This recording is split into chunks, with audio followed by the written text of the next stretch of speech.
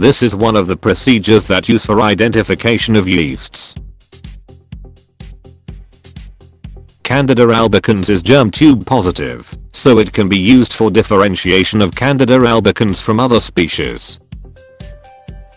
Procedure: label 2 card tubes with the sample number and control.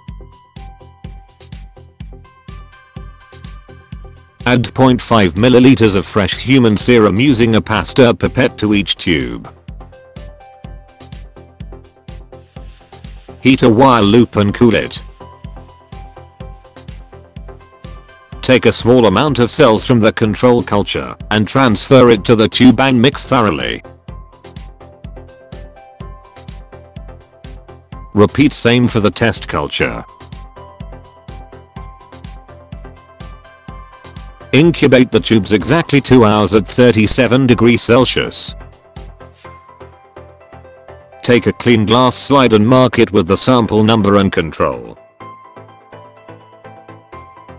Add a drop from the above incubated serum sample onto it and cover with a cover slip.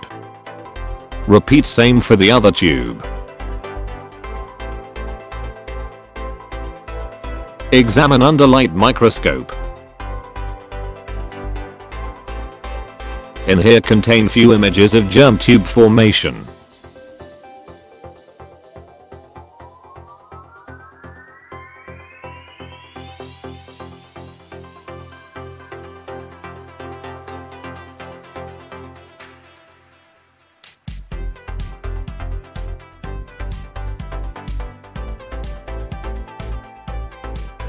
If you are interested in my video creation, like this video, feel free to give your comment. Please subscribe us on YouTube.